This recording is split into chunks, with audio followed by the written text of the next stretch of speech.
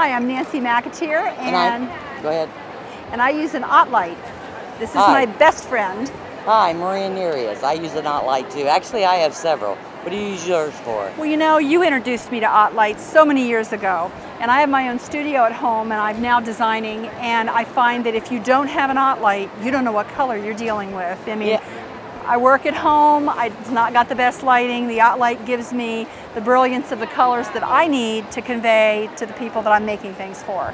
And you know, when you put your life into making something for somebody, you want to know what color you're dealing with, and an OttLite gives you that every time. So all the time I use my OttLite, I know.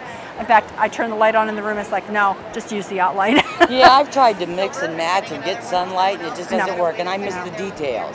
If I don't have the OttLite on, I don't do the details. They ought to make paper stores use OttLites in their stores. I'm there buying a piece of paper, and I step outside, and I don't know what color I've just bought. But I'm outside in the sunlight, then I get home, I hold it under my OttLite, I know what I've got, you know? Yeah, but I like it for clays. I do a lot of polymer clays, so you know what the true color is.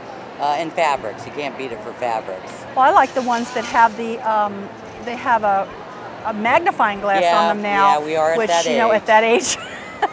We don't like to admit it, but that's right. It helps, it helps. But we like OttLite. Yes, we do.